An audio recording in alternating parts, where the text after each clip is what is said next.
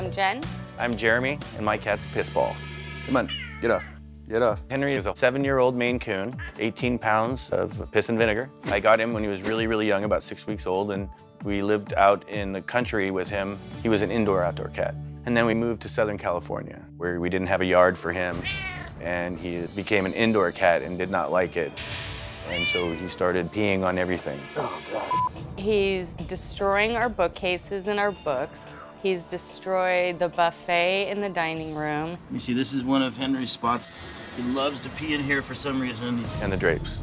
And the drapes. Oh, yeah. And behind the couch. Oh, honey. And the cabinets. This is not how I like to spend my afternoons. Henry! We need to do something. It can't continue. If Jackson can't fix Henry, I'll have to give him to a rescue.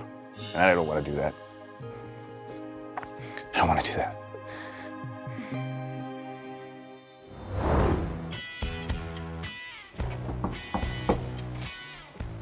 Hey guys, Hi. come on in. I'm Jackson. Jeremy. Jeremy? I'm Jen. Hey Jen. So, let's talk about Henry. When did you get him? I got him about 6 weeks old.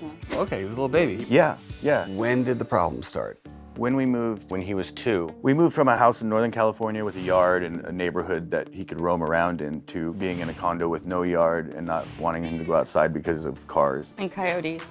It makes sense that Henry started peeing the second his family moved and put him inside permanently. This cat was used to being outside whenever he wanted to, calling the shots. They shrink that away from him, give him a box-sized territory.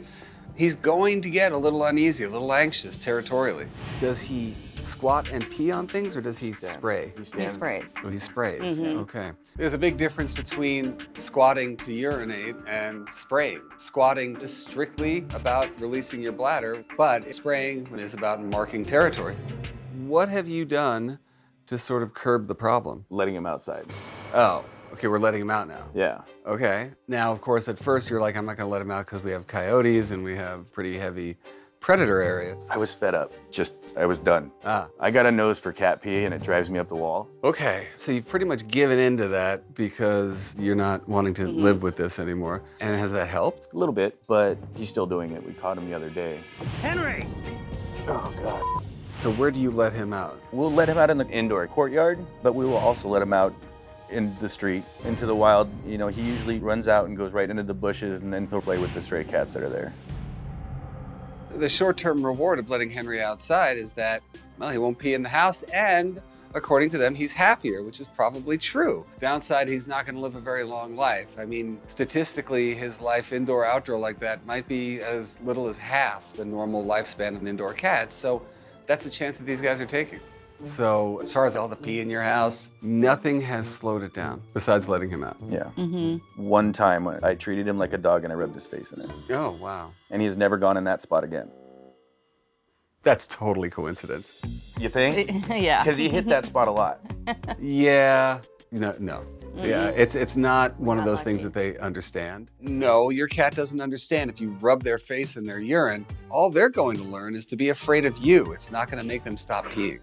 So if I didn't get here, what's our worst fear? I mean, I love Henry and I want to keep him around, but I was looking into Maine Coon rescues. Okay. So like rehome him? Right. Okay.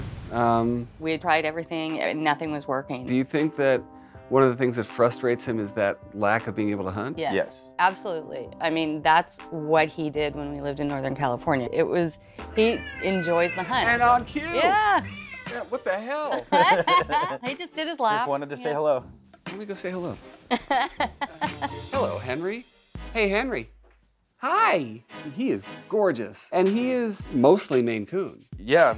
I mean, first of all, he's a beast. He's huge. So he's got the hair between his pads. He's got the tufts coming out of his ears. And those guys do like out there. They're resistant to the cold, you know, the wet. So up in your old neck of the woods where it was wet. And cold. Wet and cold, he was happy. He must have loved it. He must have loved it. Well, you know what I would love to do is just, now that we're up, let's take a look around at all the hot spots. All right, so we have litter box number 1. Yep. Now, is this here because he, I can see it. Yeah. Man, that's a lot of spots. Yep. And he's hit the curtain as well. Oh, yeah. Yes. And right behind you on the bookshelf.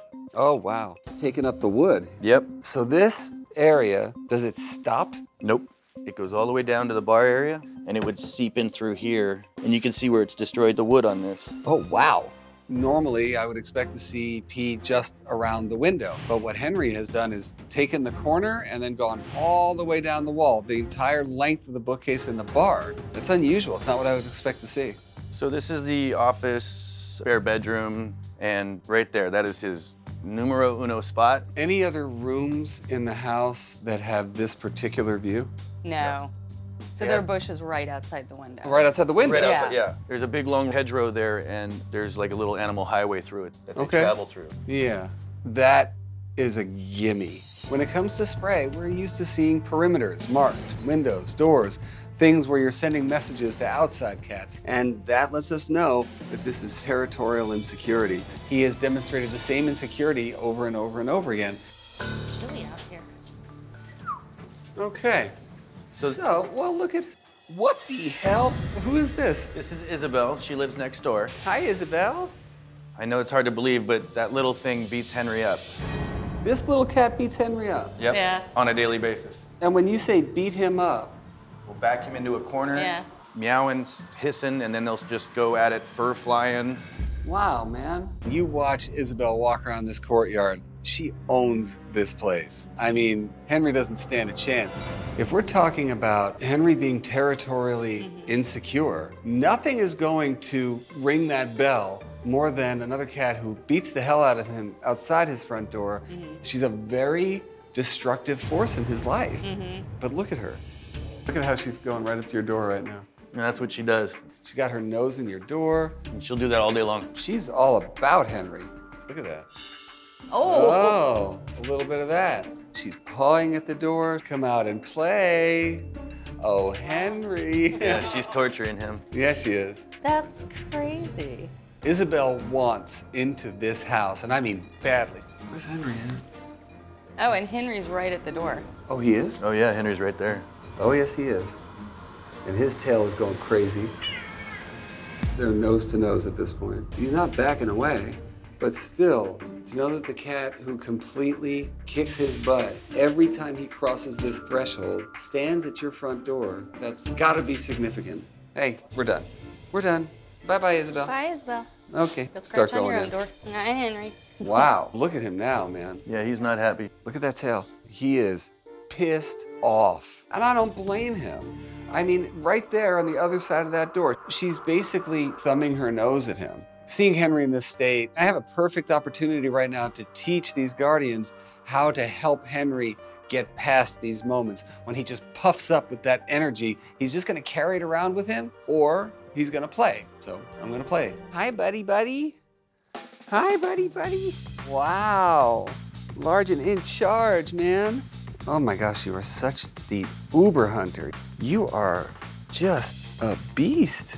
Henry wants to kill things. Good boy. And that's good for our purposes right now. If he's taking all that energy out on the toy and done, not peeing all over the place, I'm all for it. So, homework time. We know that there's a very strong territorial frustration element that's going on here. So the first thing that I'm gonna have you guys do is go to the places that he tends to hit constantly and make them unfriendly. Use deterrents. We have a variety of different deterrents. One that'll blow air at him.